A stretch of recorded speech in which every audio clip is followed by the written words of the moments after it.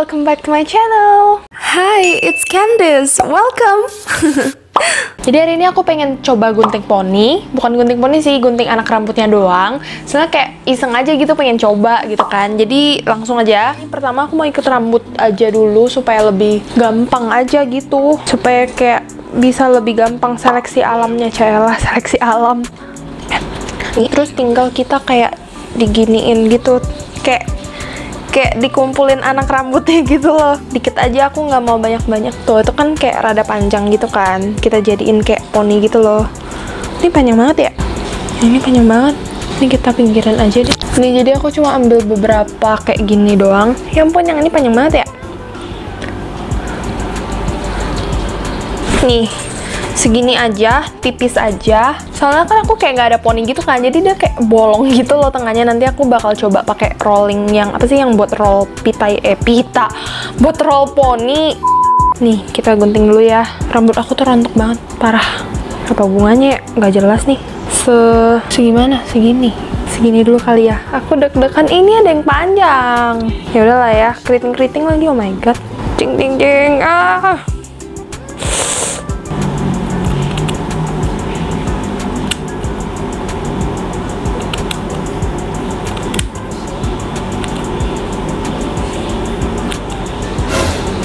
Oh my god.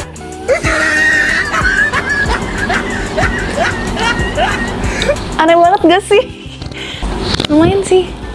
Ya gak sih? Coba ya kita pakai rolling pin. Kayak rolling pin. Dulu tuh gue pernah tahu waktu gue gunting rambut sendiri gitu kan. Terus waktu ke salon, orangnya nanya, kamu gunting rambut sendiri ya? Terus gue kayak takut gitu kan, karena takut kayak enggak kok. Padahal kan kayak jelas ketahuan banget gak rata gitu gak sih potongannya, gara-gara gue potong rambut sendiri. Ini panjang banget nih. Kita coba, kita roll sedikit. Ih, lucu juga ya ternyata. Dia apaan sih gue? Ini ada yang sisa rambut dikit, gue gunting. Terus kita roll. Tadang.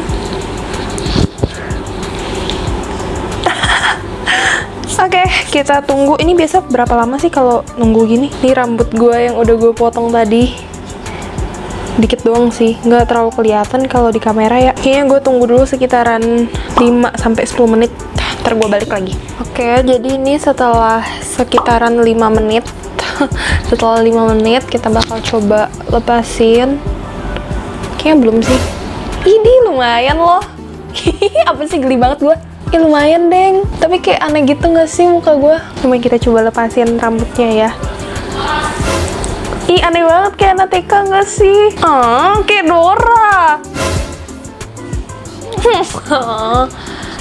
Coba ya gue ngaca ya. Gue belum ngaca dari tadi.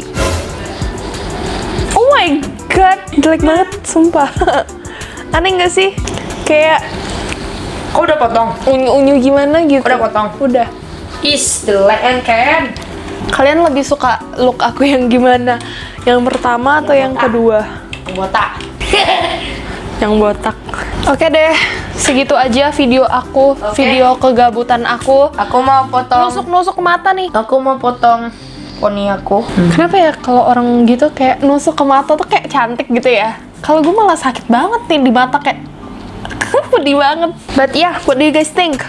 Kalian boleh komen di bawah menurut kamu lebih bagus dulu atau sekarang.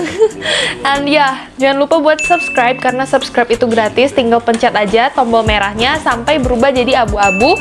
Terus turn on bell yang notification itu dan klik all. And yeah, thank you guys so much for watching this video. I hope you guys like it. Please give it a thumbs up. And yeah, I'll see you guys in the next video. Bye! Karena anak rambut aku tuh banyak banget. Bentar, rollnya nusuknya.